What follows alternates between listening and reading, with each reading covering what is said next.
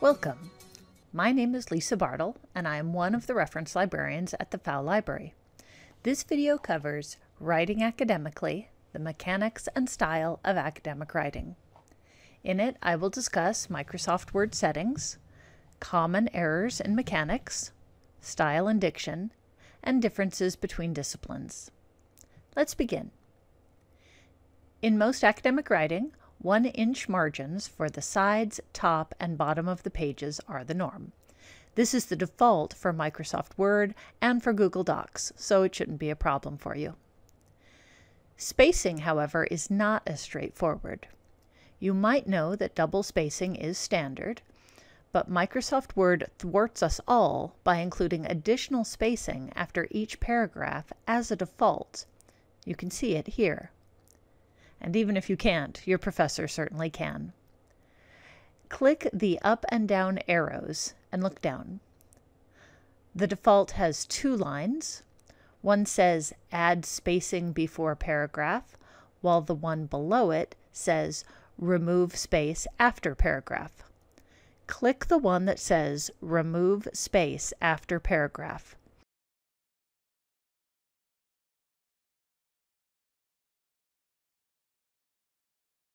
A safe choice for academic writing is always a 12-point Times New Roman font.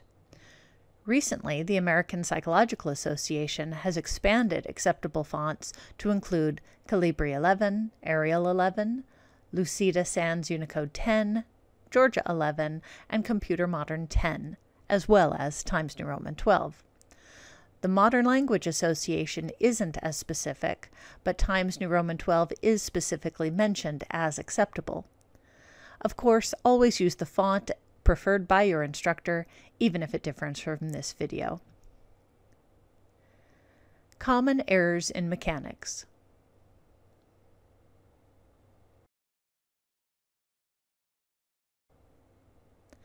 It's true. You will be judged by how you communicate. You will be judged by potential bosses on your resume. You will be judged by actual bosses and colleagues in your work life. You will be judged and graded by professors in school. In fact, you will be judged by anyone who has a chance to see your writing, from formal reports to casual emails. That's a bunch of good reasons to learn the mechanics of writing if you haven't yet.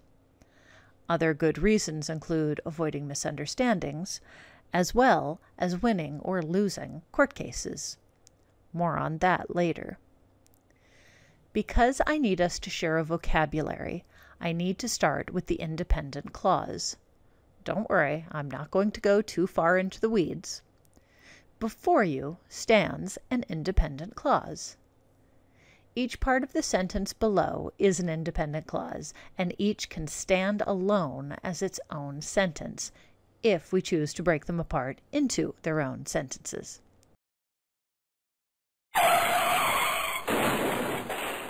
A run-on sentence is when 2 independent clauses slam into each other. No lights, no signals, just smash.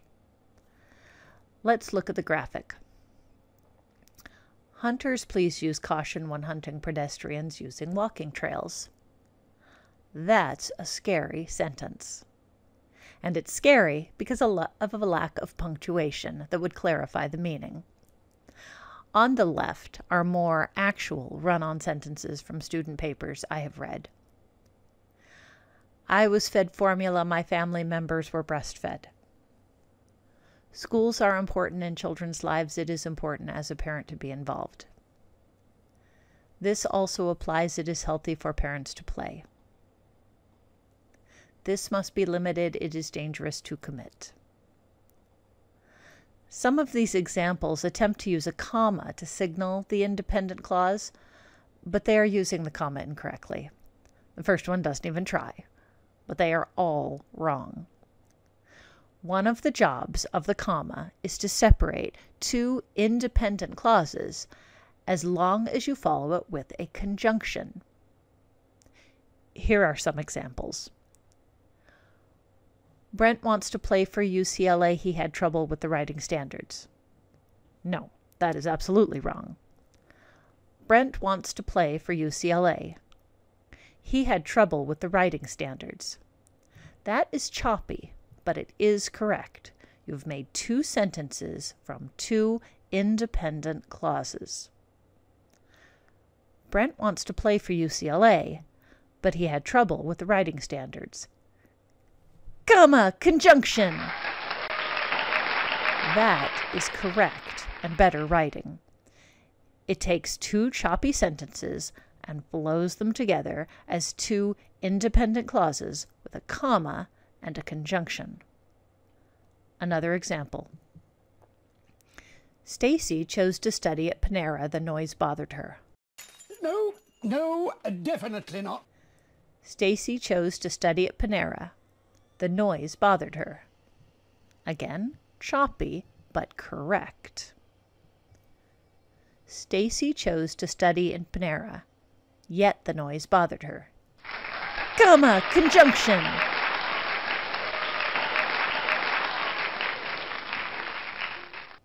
Yes. One of the jobs of the comma is to separate two independent clauses as long as you follow it with a conjunction. In the cartoon, you see, "Let's eat, Grandma." And under it, "Let's eat, Grandma." Yes, the comma is the difference between an invitation to share a meal and an invitation to cannibalism. There we see a dependent clause, and below him the fragments of sentences. Each of them is a dependent clause and cannot stand as its own sentence. Another thing commas do is to separate an introductory dependent clause, word or phrase, before the main independent clause. Let's look at the examples. Since Brent wants to play for UCLA, he must meet the writing standards. Since Brent wants to play for UCLA is at the beginning, before the independent clause, and it cannot stand alone as a sentence. This means that it is an introductory dependent clause. Place a comma after it, then it is followed by an independent clause, something that can stand alone as a sentence. He must meet the writing standards. Another example. After Stacy went to Panera, the noise bothered her. After Stacy went to Panera cannot stand alone as a sentence. It is an introductory dependent clause before the independent clause. The noise bothered her. There must be a comma between them. However, she studied with her headphones on. Here, however, is an introductory word preceding the independent clause. She studied with her headphones on. Introductory word, followed by a comma, then the independent clause. For the most part, I will have my child in after-school activities. For the most part is an introductory dependent phrase. It cannot stand alone, so put a comma after it. Then the independent clause, I will have my child in after-school activities. Commas can also be used to separate non-essential parenthetical words from the main sentence. That means that you could remove the comma and circle chunk, and the sentence would still stand clearly and completely. The examples. The students in the class, Humanities 350, like to participate in the discussions. You can see that we could pull Humanities 350 out of the sentence. Then it would read, the students in the class like to participate in the discussions. Perfectly clear and correct sentence. That's how we know Humanities 350 needs to have commas on each side to indicate that it is a non-essential parenthetical phrase.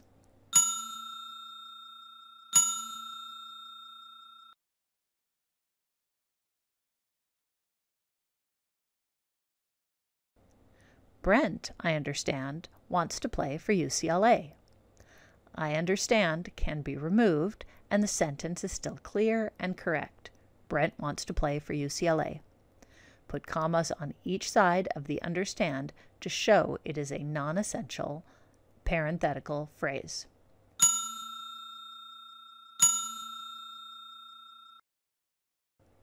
Stacy, so far as she is concerned, will never study at Panera again. Stacy will never study at Panera again is a complete sentence. The non-essential bits may add nuance, but they remain non-essential for the meaning of the sentence, so wrap commas around so far as she is concerned.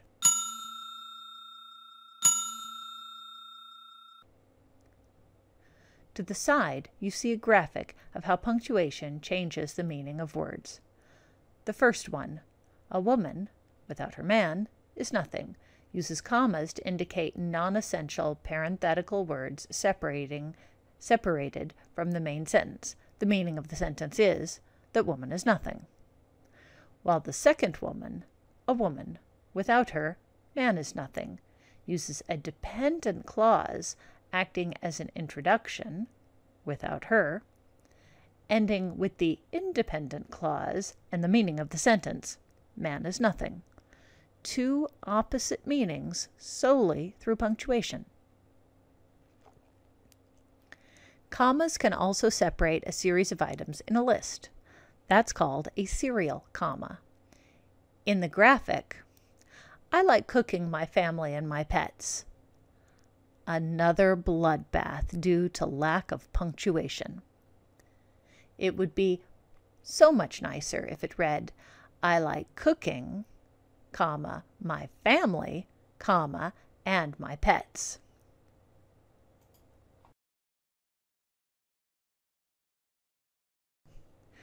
Notice the difference in meaning in the following examples.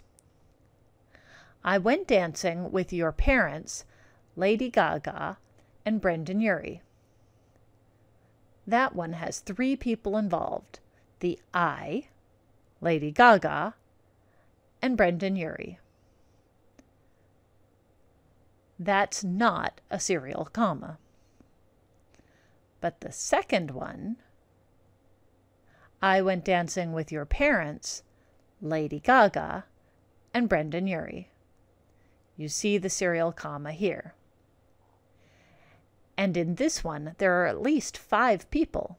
The I, your parents, I'm guessing at least 2, but there could be more parents, and Lady Gaga, and Brendan Urie. Let's talk money. The 1 million was divided between Mary, John, and Frank. In this one, Mary gets 50% of the million, and John and Frank get 50% of the million to split between them, or 25% each. Great deal for Mary.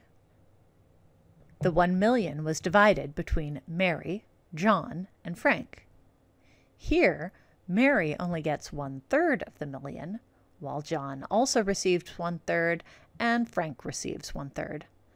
Not so good for Mary, but better for John and Frank. Next example. We invited the strippers, JFK and Stalin. Here, there are 2 strippers, and their names are JFK and Stalin. We invited the strippers, JFK, and Stalin. At least 4 people. Here, we don't know how many strippers there are, but since it's plural, there must be at least 2. But there could be 20. Who knows? But also, JFK and Stalin came. They are probably not strippers since they are distinct from the strippers in the series of people listed with the serial comma. I promised earlier that you can win or lose a court case based on punctuation. There was a real lawsuit with a dairy company in 2018. They were forced to settle because the agreement that was written up lacked the serial comma, also called the Oxford comma. The meaning of a labor contract was altered because of it. $5 million for want of a comma. We are finished with commas, but please don't imagine that's all there is to the comma. Take a look at a grammar book at the Fow Library. Let's turn our eyes to the apostrophe. We will discuss the apostrophe for possession and for missing letters. The graphic reads, "I can't believe I went out with an apostrophe. He was so possessive." In the first box on the left, you see the correct use of an apostrophe to signal possession.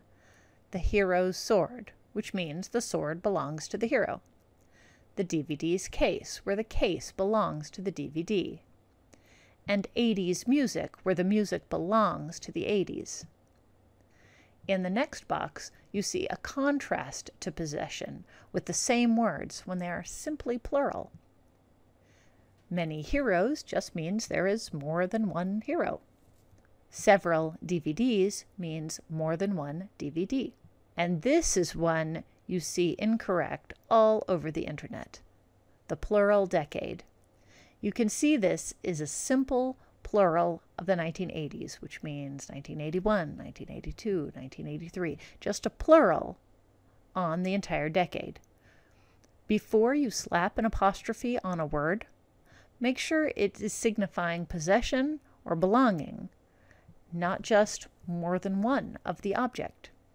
The box on the right is to show the use of the apostrophe with letters that are missing from a word or phrase. Its owner versus it's the owner is a tricky one, I admit. The first seems to mean possession, and it does, but we can't use the apostrophe here. Why? Because contraction trumps possession. Contraction is saying it's rather than it is. We smash it is together and place an apostrophe to signal missing letters.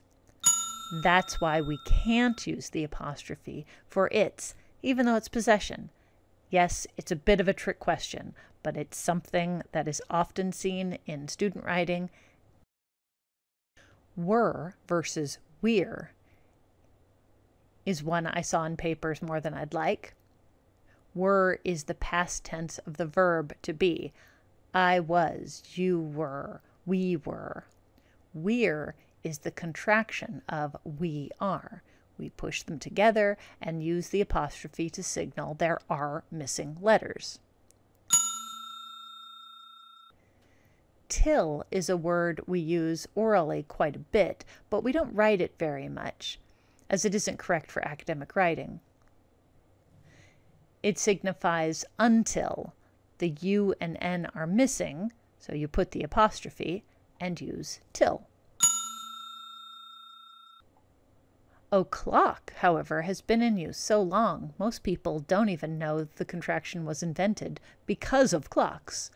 O'clock used to be said as of the clock. Now we have the O apostrophe and clock. To sum up, apostrophes are not plural. They signal possession and missing letters. Here is an example that some might even wonder what's wrong with it. When you aren't sure if a phrase is correct, put it in an entire sentence. In the graphic we see employees only. But if it were a sentence, it might read, employees only may enter here. When we turn it into a sentence, we can see that the use of the apostrophe to show possession is completely wrong. Employees here is simply a plural. Finally, please know the most common homophones. To, and to are different words. There, and there are different words too. Loose and lose are different words. It's and its are different words too. Your and your are different words. And while these are not strictly homophones, our and our are not the same word. And a particular bugaboo of mine, please remember this sentence, in regard to good manners, please send your regards. Students often use in regard to, but they make it plural.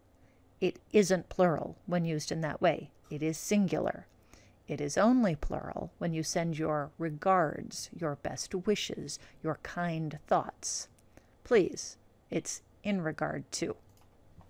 If you don't know the difference between these words, please use Google to look them up. Let's talk redundancy. Here are some examples from student papers in red with my corrections in black. In the first example, as a child grows, even more questions arise. My correction is, as a child grows, dependent introductory phrase, more questions arise. The duplication of more and the use of even isn't necessary. Concise and clear is what you want in academic writing. In the second example, the second step is schooling, or where the child will get its education.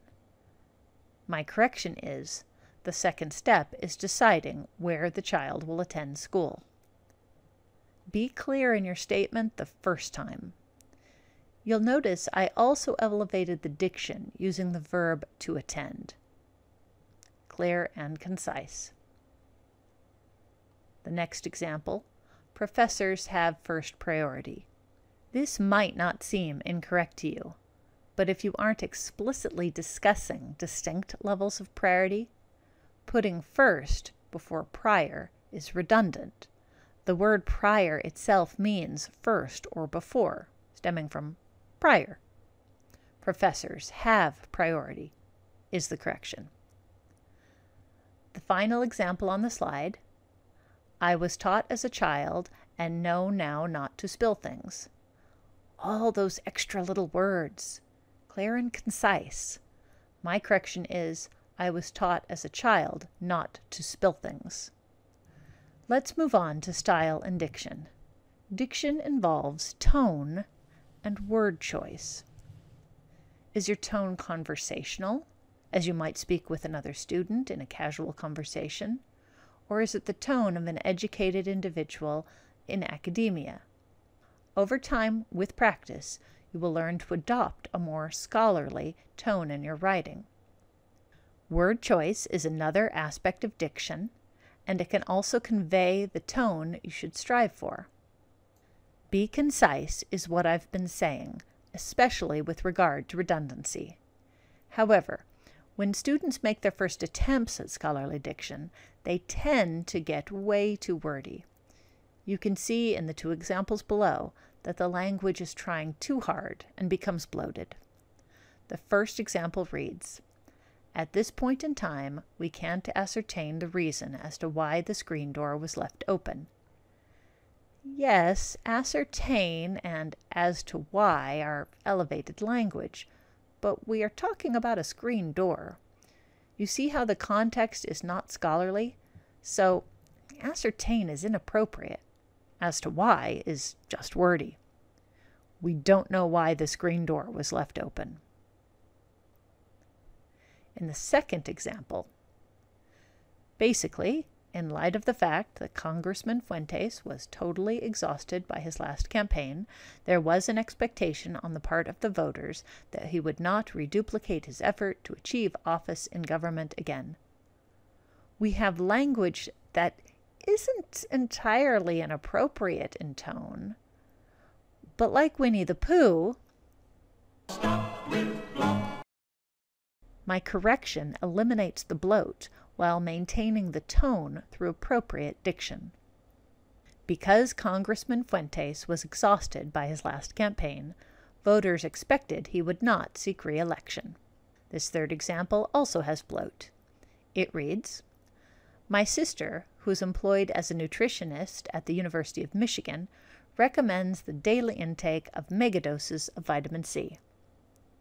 And my correction reads, my sister, a nutritionist at the University of Michigan, recommends daily megadoses of vitamin C. And did you notice parenthetical commas used with a nutritionist at the University of Michigan? Just a little review to help. Train your brain. As a part of diction, do not use slang or idioms. For example, don't use kid. For academic writing, use child or adolescent. You see an example from a student paper with the sentence, I will keep weird friends out of the house. First, the tone isn't academic. The word weird is slang, so tonally it's inappropriate. But it's also unclear. After all, what is weird?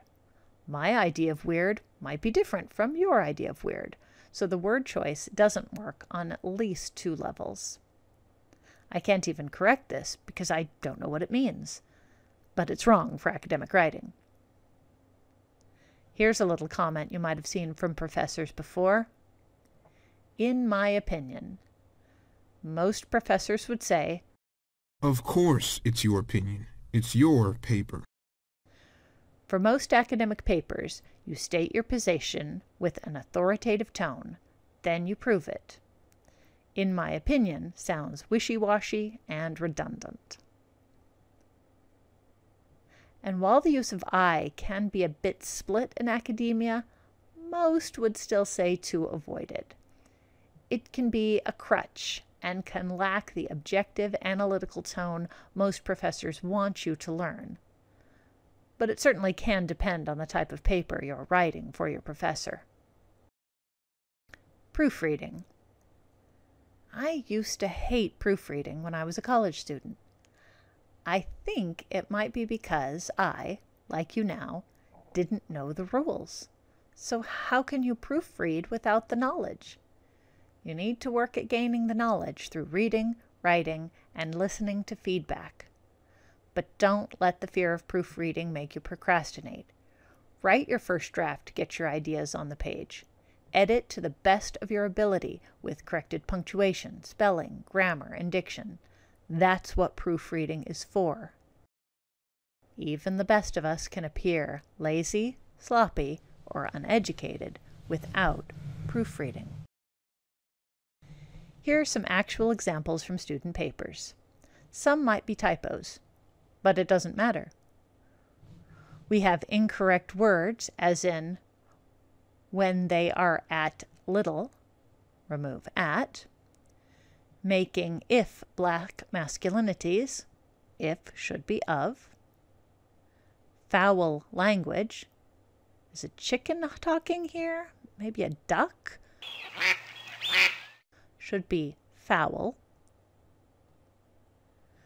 Next, there are examples of incorrect capitalization, such as I,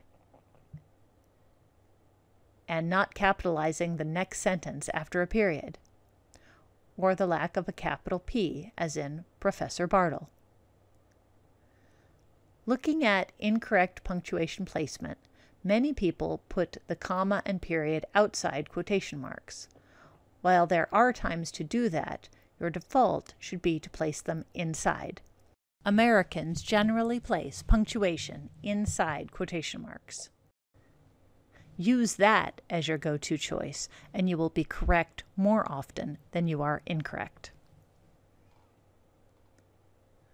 Don't forget your subject-verb agreement. If the subject is plural, then the verb is plural.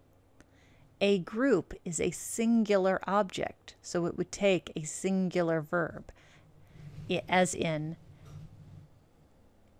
a social group is often associated. And you can see I have added for emphasis the earlier diction examples, using the word kid and the word weird. After your final draft, check with someone who knows. Check with your professor to make sure you understand what she or he wants from the paper if you don't understand. Check with librarians if you don't know a grammar point. Though we do not proofread, we do answer questions. And go to the writing centers on campus. There are several. They can take the time to help you move the final draft into the final paper. And listen and learn from their feedback. Let them help you. Finally, if you have a friend who is a better writer than you are, let them take a look. They cannot rewrite it, as that is academic dishonesty, but they can tell you if you're being unclear. They can tell you if your logic is flawed and doesn't prove your point. They can tell you if your writing is awkward. Then you can make changes or talk to a tutor at the Writing Center based on their feedback. Let's turn this ship a bit and talk about plagiarism, which, if your friend from above rewrites your paper, you're doing. Meet Philip Mewson. He had his dream job. He worked for IGN, playing video games and reviewing video games. But in August 2018, he was caught plagiarizing. He stole words and he stole the structure of other people's reviews. He thought he wouldn't get caught, but he was caught, fired, and made a laughingstock and a pariah of the game industry. He will never get the same gig again. Plagiarism is like a drug, and once you start, you may not stop. And there is no excuse. It can get you flunked, it can get you expelled, and it can get you fired. So let Philip be a cautionary tale for you. Just so we all know what plagiarism is: using the exact words of another writer and not using quotation marks and citing it. Using your own previous work without permission from all instructors involved. Submitting a paper written by someone else, such as a friend or an internet site. Using too much of other works, even when cited, so that the paper isn't your writing, but a patchwork of other writings. Copying sentence or paragraph structure while changing some words. Using another's ideas without citing. All of these things are plagiarism. There may be some I've missed.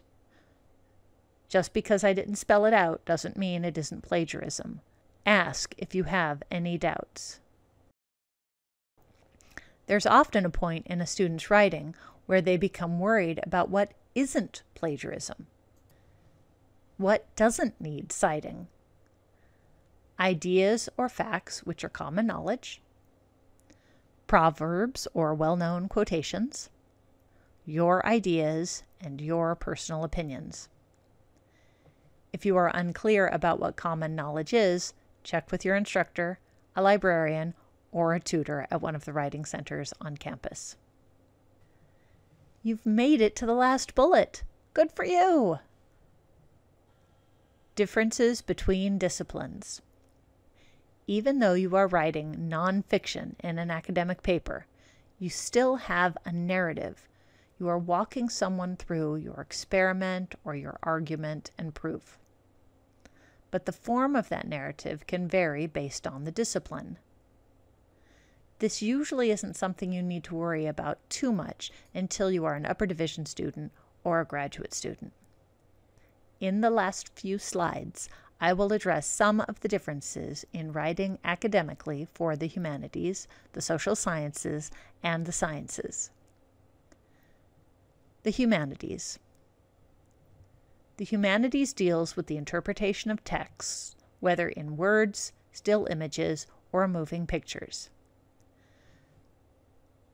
The structure of these papers is to assert an opinion, then support with textual evidence, often a brief quotation, then discuss the significance of that quotation.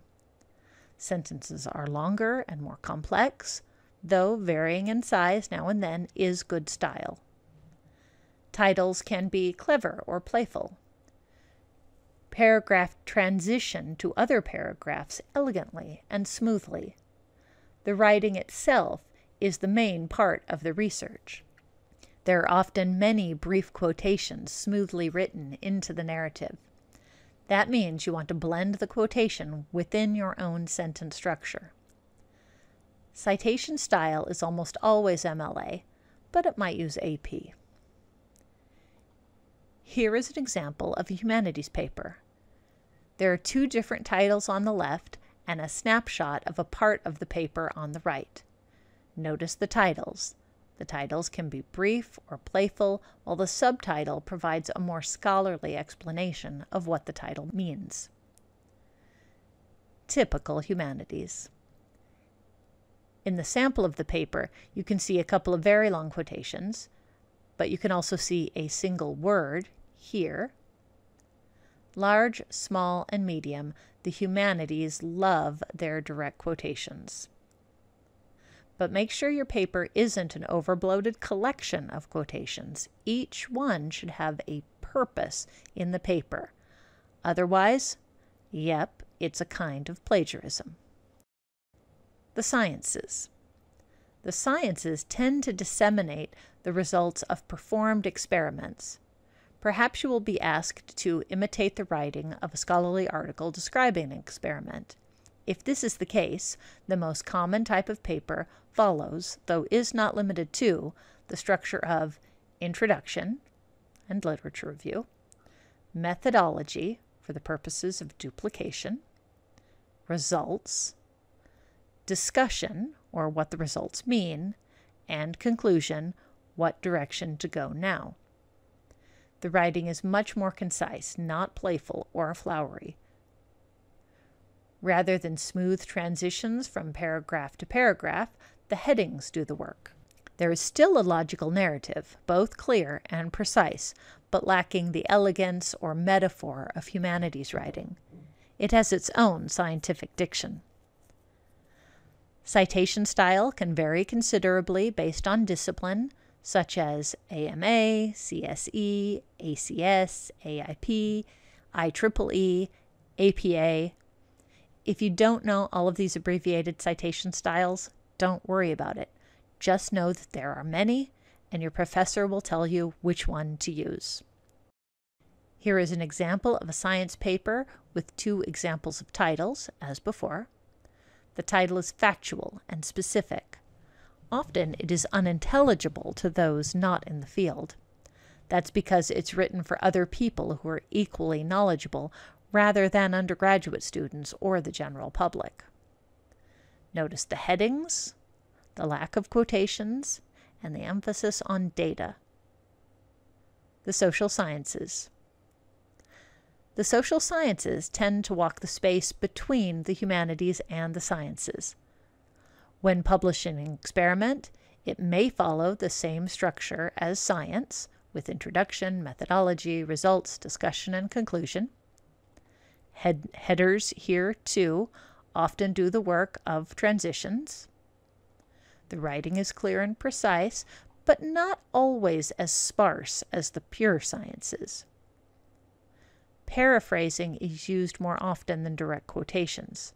In fact, the APA 7th edition actively encourages paraphrasing rather than direct quotation, unless the quotation is a definition or particularly well phrased. Citation style is often APA, but could be AAA, ASA, or others. Again, don't worry if you don't know these. Your professor should tell you what style to use. Just know several exist.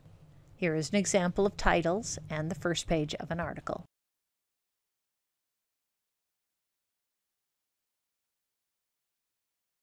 When it comes to a specific writing style within your discipline, you will want to refer to its style guide. It provides instructions for how that discipline writes.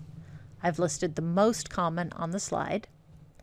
Elements of Style isn't a specific style, but it is a delightful, brief book. The others are specific style guides. Sometimes these style guides will disagree on small points. That's okay. Even some of my advice might disagree with one of them. I've sought the majority opinion for this video rather than a specific style. Don't be afraid of it taking time to learn your academic vocabulary, but don't let that be an excuse for not striving toward it. Read in your discipline, write in your discipline, discuss in your discipline, ask about your discipline's vocabulary, a professor or a librarian. Look up your discipline's vocabulary in a subject dictionary. A librarian can help here too. I hope this video has been helpful for improving your academic writing.